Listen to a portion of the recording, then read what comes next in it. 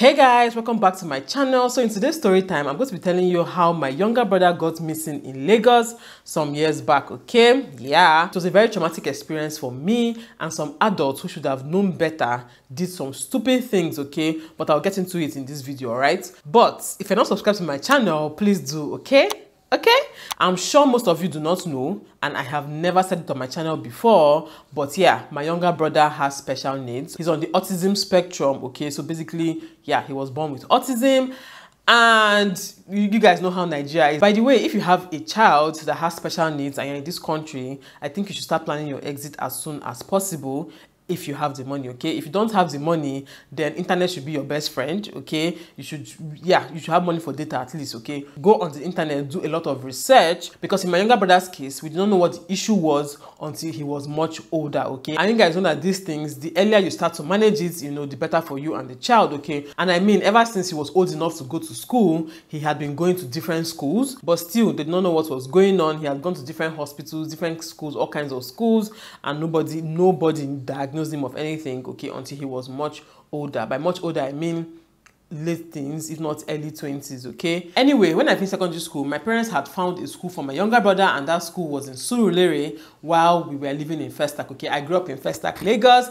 Yeah, so we're living in Festac, but the school was in Surulere, okay? So when I finished school, you know, I didn't enter university immediately, so I was taking him to school in, you know, Surulere, okay? So every morning I'll take him to school and then wait for him to close and then bring him back home, okay? Because it's not like we could afford a driver, and the school was really expensive and we couldn't afford a driver or anything like that. I didn't even know how to drive, you know, we had only just one car. Anyway, long story short, I was available to take him to school, wait for him to close, and then bring him back home, okay? So you guys know how Lagos is, you guys know how the traffic is, you guys know how the rush is. Lagos is a madhouse, okay? It's a mad city. And that's one of the reasons why I don't want to go back to Lagos, because I grew up there. I know how Lagos is. Like, nothing in Lagos shocks me, okay? Lagos is a place that I would like to just go, have fun for a weekend or 1 week and come back home, okay? Like, I don't want to live in Lagos, yeah. One of those days, we're taking him to school, because then I used to take a bus from, I think, Mile 2 to Orile, then from Orile, cross the road, enter a bus to Bode Thomas, and then drop at, you know, his school and stuff like that. I can't remember how it was, but it was something like this, okay?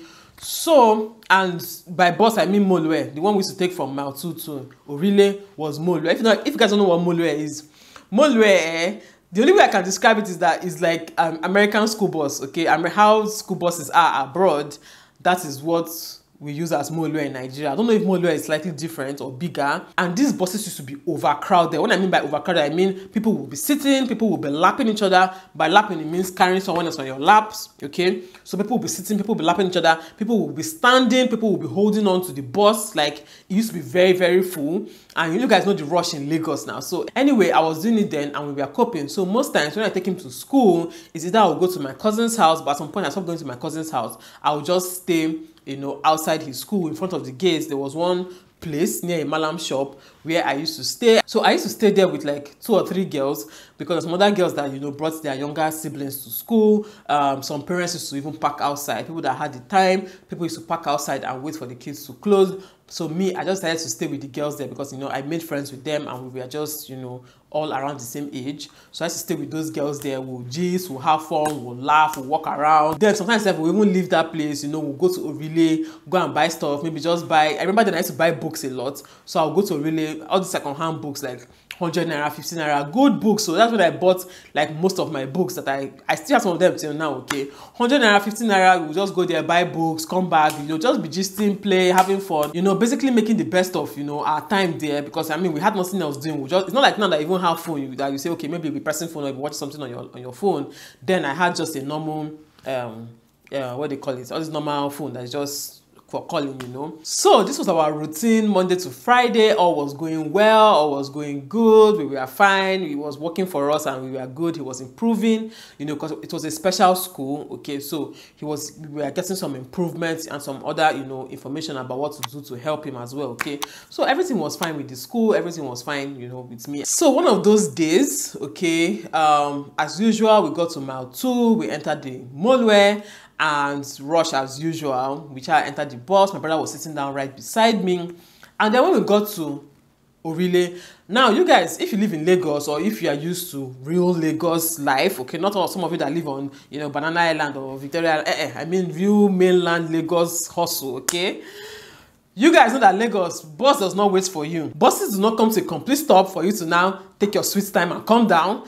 As the bus is trying to stop, all of you are already standing, all of you are already going towards the exit. The moment the bus stops, for a very brief, you know, moment, you jump down. People are already pushing themselves in while you're even trying to jump down. Like, is a rush. Like, you are dragging yourself out. People are pushing you in. You are dragging to, like, that's where things used to get missing. That's where they used to steal things from people. Those that will touch. Like, all manner of rubbish. You're going to experience it, you know, in those minutes of, you know, coming down from the vehicle or trying to board the vehicle. Okay, so that particular day, the rush was just so much that normally I used to hold my brother's hand, okay, hold his school bag and my handbag, and then come down from the bus, you know. So I'll hold his hand, we'll be dragging both of us will be dragging ourselves till we come down from the bus, okay. So that particular day now, the rush was so much. I remember one particular man pushed me so badly that I somehow, you know, left my brother's hand, because when the person pushed me, he also pushed my younger brother, just trying to enter. He pushed my younger brother this way. So, you know, his hand slipped off my own hand. I just said, okay, let me just come down from the bus anyway and then try and bring him down, you know. So in that mad rush of trying to come down from the bus, I don't know what happened, okay. This thing happened like so quickly. Like, if you ask me now what happened then, I can't remember. I can't explain it, because all I know is that I came down from the bus, you know, made sure to carry his bag properly so I can now grab him from the bus. And then I turned and I couldn't find my younger brother. Hey, I was following the bus. I was asking them to check the bus. And my brother is inside. My brother is inside. My brother is supposed to come down here. I was shouting, my brother, my brother. They said, nobody there here. Your brother don't come down. Your brother don't come down. I was like, no, he didn't come down. Like, I was literally standing in front of the bus. I was like, he didn't come down. I mean, they said, I beg you, don't come down, Joe. Come off for road. You know, they just pushed me from the road and the bus drove off. And I was like, God, because I looked into the bus actually and I did not see him in the bus, okay, in the mall where my head was spinning. See, you guys, I was just like, okay, my brother, I need to find my brother. And I started asking people, did you see one boy? I was trying to describe what he was wearing. Did you see one boy, you know, he just came down from the bus with me.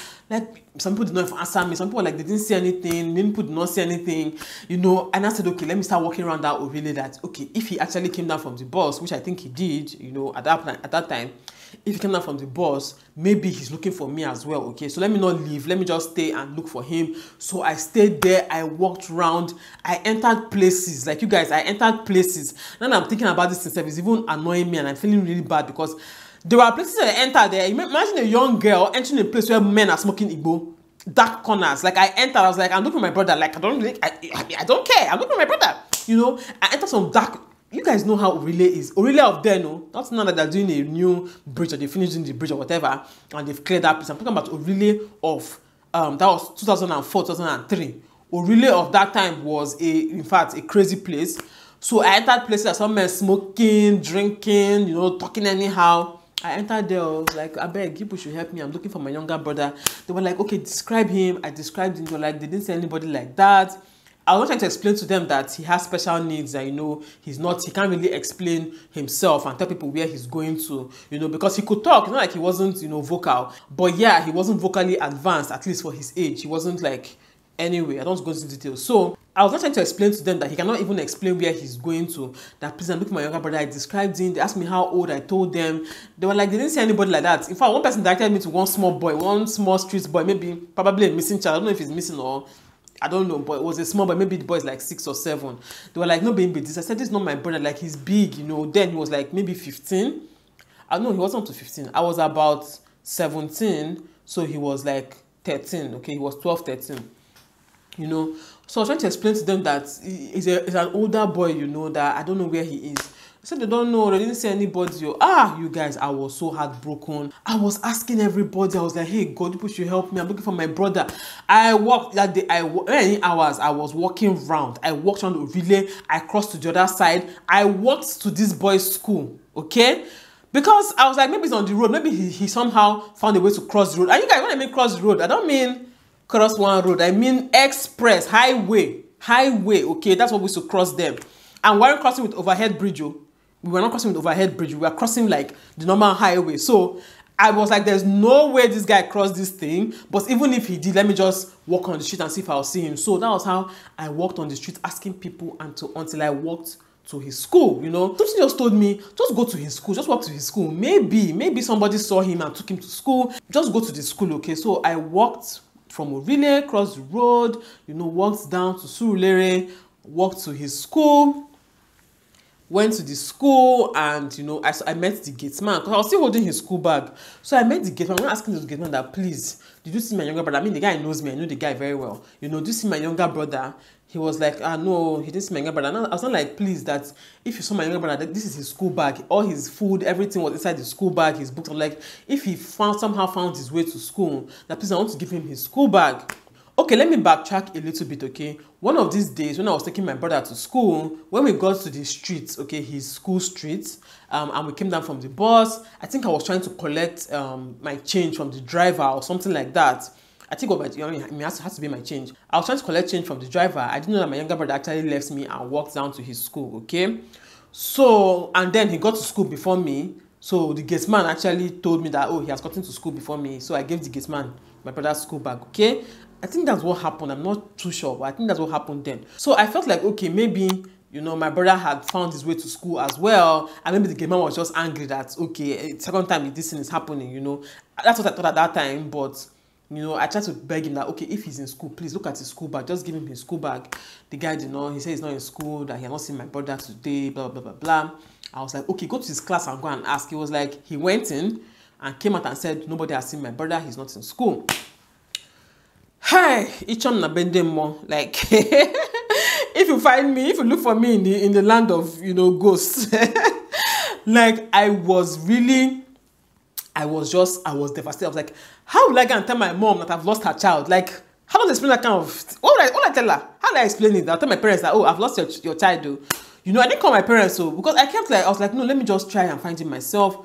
When I tried and I couldn't find my younger brother, I was like, okay, I had to just go home and tell my parents what was up. So I think did I call my parents on the phone? I think I did, and they told me to come back. I'm not sure, but I found my way back home, and I remember telling my parents, I don't know if it was on the phone, but anyway, somehow they got to find out that their son was missing. Hey, kudos to my parents, because they actually took it relatively well. What I mean by they took it relatively well is that they didn't start blaming me or beating me or something at me or whatever. They were like, okay, you know, trying to find a solution. Started making calls, called his school, called everybody callable. Nobody had found my brother. Yeah, they now said, okay, they will go to police station and go. Oh, what am I saying? I went to police station. No, I went to the police station and I went to make a formal report, you know, that my brother was missing, and I made that report by myself. Before telling my parents, I made the report, and they were like, okay, they've not found him anywhere, but if they find him, they'll call me or call my parents, and, you know, we should just go home and look out, you know, for the news in case they announce that my brother has been found. Because then I remember they used to announce on the news, you know, missing child in police station, blah, blah, blah, blah, blah. Yeah, I think my parents even went back to Orile to go and look for him. They told me not to come out again, that I should just stay at home and watch TV. The TV was on trial that day. Trust me, I was like this on the TV. That was when I even started crying. So I was just cleaning tears and watching TV, just hoping that they'll just say special announcement, we found this.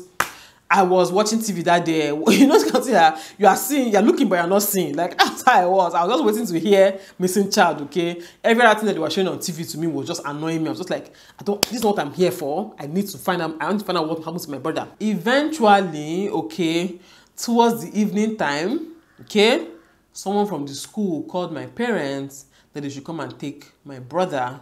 That my brother was actually in school. Like,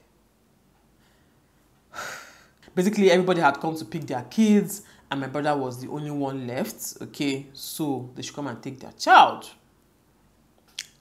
Mind you, this is the same school that I went to, and I asked for my brother and they told me that he wasn't there. I even sent the gate man to go to his class and go and ask the teacher, and they came and told me that he wasn't in school. Only for me to find out later on that my brother was actually in school. Somehow, I'm sure it's just God, somehow he found his way out of that bus. Somehow he found his way and crossed the road. Somehow he found his way and took another bus and dropped at school. I don't even know how he got to that school because he couldn't explain himself. He couldn't find, I don't know. Maybe somebody took him to school. I don't know. Maybe somebody just knew that, okay, there's a special school around here. Let's take him there. Because he wasn't even holding anything, no money, no nothing. So how did he even pay the bus fare? How did he get to school? To today, I don't know how, because we kept asking him. He couldn't really explain himself. Anyway, long story short, my brother actually found his way to school, and this school decided not to say anything because, according to them, okay, according to the adults in that school that think they have sense, that are running a school for crying out loud, they said that because anytime I come to school, I can't even remember the real story, but I know that my parents said that anytime I come to school, that I'll be outside, I'll be laughing and gisting, and I'll be playing, and I'll be going out and coming back. So they feel like I was nonchalant. That was why they didn't tell me that my brother was in school. Also, see, if you ask me what was their thought process now, I can't really explain because it was incredibly stupid. In fact, now that I'm older, I feel like going back to go and talk to them. I wish that back then I could have just gone back to that school to go and just have a chat with them, okay? Just go and have a chat with them, from the principal to the gate man. Just go and have a very nice chat with them, because what they did was very, very irresponsible. It was very, in fact, anyway, long story short, he was in school, and yeah, they explained what they explained, and it didn't make sense. I think my parents actually told them that it didn't make sense, okay? Because I remember that my parents were not angry with me. Initially, when my parents told me about what they said, I was thinking that they would not come and shout at me or something. But I remember my parents were not even angry with me. They were like, that's cool. In fact, because of it, they removed my brother from the school, because they were like, what kind of school would do that kind of nonsense because you want to teach his elder sister a lesson? Like, did I steal your husband? Did I break down your school? Did I burn down your car? What did I do that warrants that kind of nonsense lesson? You guys know that the trauma I went through actually made my period come out the next day. This was someone that her period just finished maybe like a week before. My period came back again the next day. That's telling you how traumatized I was. Like, I was sleeping, but I wasn't sleeping. Like, when I went to bed that night, okay, even though I was happy he had come back, I was having nightmares for a very long time. This thing haunted me for a very long time. Because I remember all the things I went through, all the places I entered. Like, when I say places I entered, I mean I entered places. I went to the market. I went to the corners of the market. I went to places that normally young girls should not be found, you know, in. I went there looking for my brother. Anyway, let me not get too emotional, but that was how my parents withdrew my brother from the school, and, you know, really talked to them and told them that that thing they did was rubbish. Like, it was total rubbish. It made no sense whatsoever. The lesson they were trying to teach, nobody got it. Like, they were trying to teach a very stupid lesson that did not make sense. And this just goes to show you how schools in Nigeria are not well equipped for, you know, kids with special needs. I don't know about how things are now. I'm sure there's a huge improvement, but they are still way behind when it comes to managing cases like that. And you guys know that in Nigeria, these are not things people, you know, talk about so easily. There are a lot of children in this country that have special needs, but their parents don't say anything. A lot of people, their parents hide them. They don't talk about them.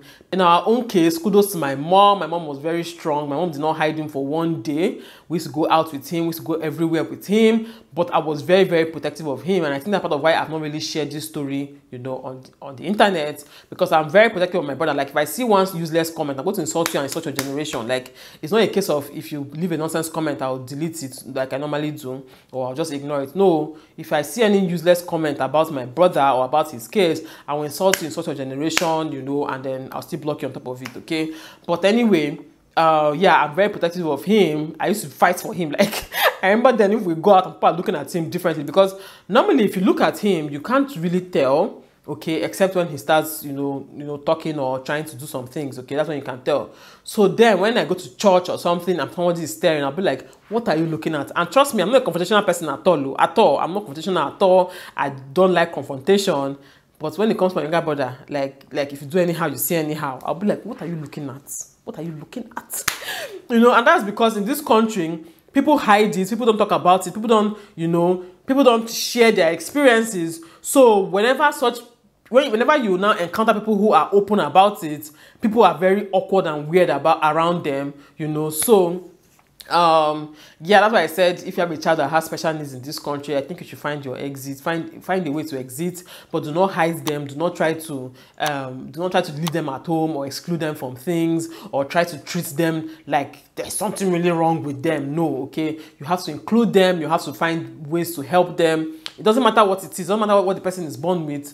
You know, there's always a way you can manage it, okay? But yeah, I don't go too much into details about, you know, the special needs part because it's something that is not really my story to tell. So maybe one day when my mom is free, I'll bring her here and, you know, we'll really talk about it. Thankfully now there are resources online, there are places you can go, there are even WhatsApp groups, okay? There are schools now in Nigeria that you can go to and then you join their mommy groups and stuff like that, and they'll tell you what they're doing for their kids, they're working for their kids, you know, things you can also implement, meals, supplements, stuff like that. I can use and manage it, you know, manage it very well. Your child will be able to interact with the world very well. Okay, there are things that you can do. So, but yeah, that's it. That's my story time. That was how my brother went missing in Lagos of all places, and it traumatized me. Like, I'm not going to lie. Like, anytime I think about it, I start sweating. I start sweating. Okay, it traumatized me for a very long time, and I feel like adults in that situation really, like the adults, I mean the school, they really failed.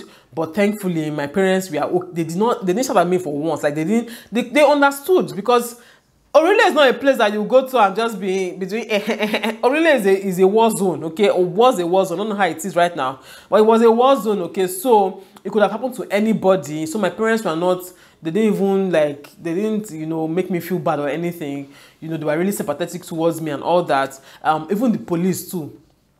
Well, they didn't really do much, but at least they didn't talk anyhow to me, you know. Even the guys, I said I enter places where a young girl shouldn't be entering, you know, the guys were surprisingly okay, you know. They didn't talk to me anyhow or treat me anyhow, even though they looked very dangerous. When I mean agberos, I don't mean normal people, I mean agberos that were smoking, drinking, you know, but we are sympathetic as well, you know. So I just give God the glory. I just thank God that he was found. I thank God that, you know, things did not go sideways, you know, because I don't know what I'll be saying right now. I don't think I would have forgiven myself ever if he was never found. Like, I would have I don't know how my life would have been if my brother was never found. No matter how anybody wants to say, it's not your fault, don't worry. I don't know how my life would have been right now, okay? So I'm just grateful to God. I'm just grateful that, you know, things worked out for me and my family. But yeah, that is for my story time today. I hope you guys enjoyed this video, and I hope you guys learned something from this video as well. So yeah, I'll see you all in my next video. Bye guys. Mwah.